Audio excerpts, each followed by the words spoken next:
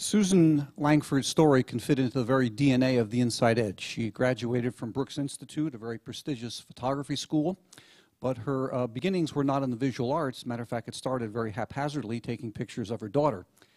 And from there, she developed a very successful still photography practice, and then went on to take pictures of the darker side of life. And what motivated her, she felt while she was taking portraits, this is her wonderful quote: "My life and my photography were full of plastic portraiture, images of individuals wanting the right image and not the one with real expression and life. I wanted to expose the truths which can be ugly, real, and harsh." I think that says a lot about who we're about to hear. Would you please give a warm Inside Edge welcome to Susan Madden Lankford.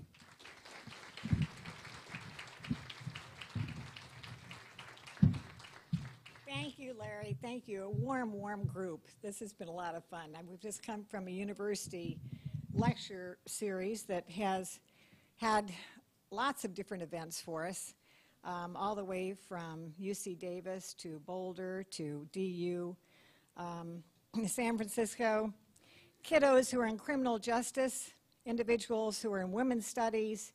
We've had bountiful questions that have been asked of this subject matter, which is, after this fun morning with Larry hosting and doing such a magnificent review of photography, I'm a little chagrined because this is dark stuff. If it appears overwhelming, please go ahead and admit it afterwards. Tell us about it. We want to have some feedback, because we have noticed that with some of the students, it's been a little hard for them to contemplate that this can really be real life for women who are in jail. We don't know if we have fed too much material to them too quickly, and I'm not suggesting that they haven't been receptive, because we've had magnificent papers that have been written as a result and sent back to us. Polly, my daughter, put together this film, so if you don't like it, you blame her.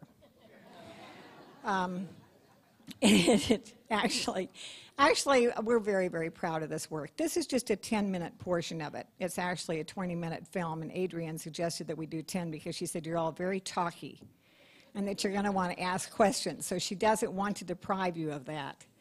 Anyway, we'll go ahead and we'll get, first of all, I'll mention to you there are differences between jail and prison for any of you, and I know you're all very mature and you probably know what these differences are. You don't know what the differences are?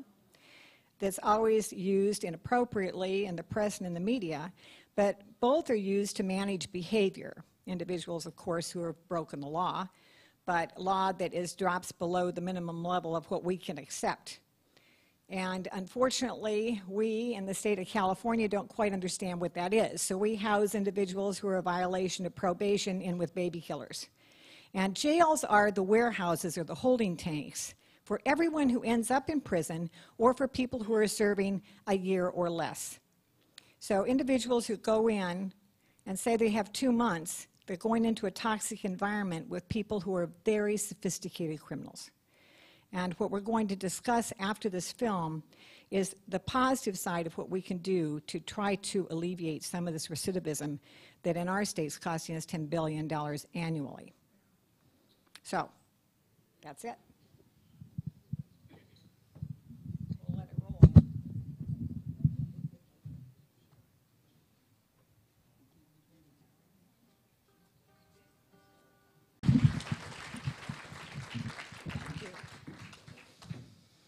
Well, that sobered you up, didn't it?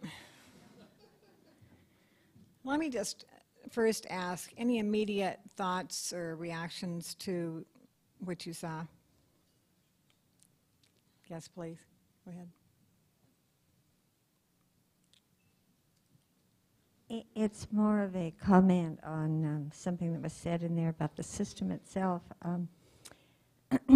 I had a teacher last night just share that the little girl who lived behind her in Laguna Beach just turned 18, 3 boys, and her father was away with a sick mother.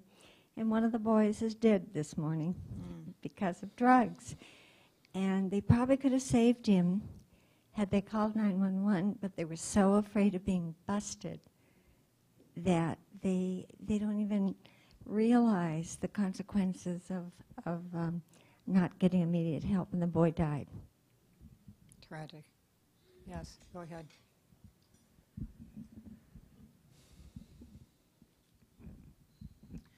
I want to really commend you, really. I'm a psychotherapist, a psychoanalyst, and by dealing with the issue of families and parenting,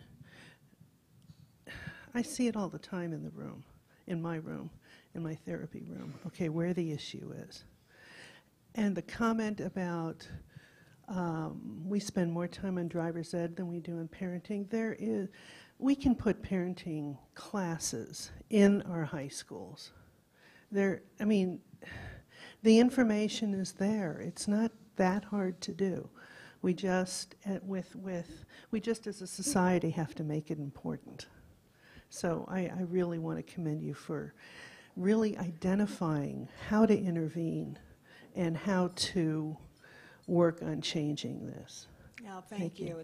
That means a tremendous amount. I'll speak to that a little bit. Yes, please. I really like the last comment that was up here about they need to be released into a community.